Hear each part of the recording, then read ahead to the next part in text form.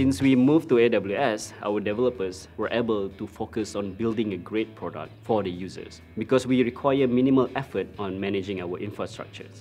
We don't have to actually think about how to run our architecture because architectures has been taken care of by AWS. My name is Arzumi. I'm the CTO for KFIT. We want to democratize the way people access health and fitness. We started off 1 year ago with a fitness subscription model. Since then, we've evolved to focus more on lifestyle.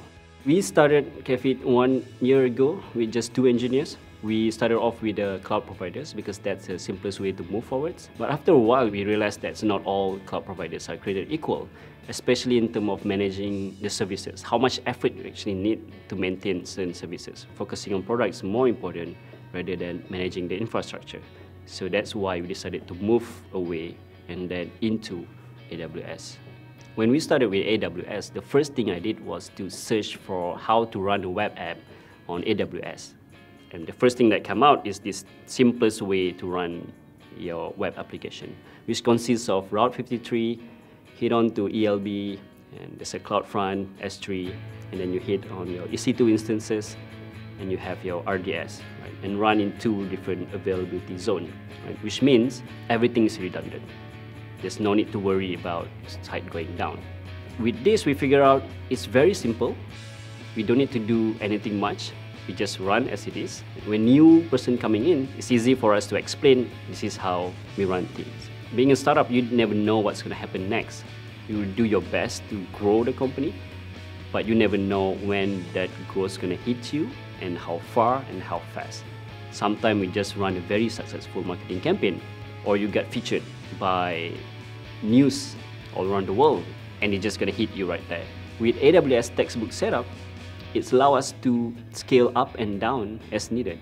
When we hit by a lot of traffic, it just goes up. When there's no more traffic, then we just scale down. And because there's a redundancy, we don't need to think too much about it. As KFIT scaled throughout these regions, now we are in 8 countries. We realized that each country behave differently, especially countries like Korea, for example, where internet is always fast. We are already at disadvantage because their servers are already in Korea and our servers are in Singapore.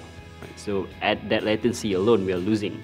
Luckily, in January, AWS launched Seoul region, and for us, this is like godsend. And what we did was copy and paste our current architectures and move it over to Seoul region.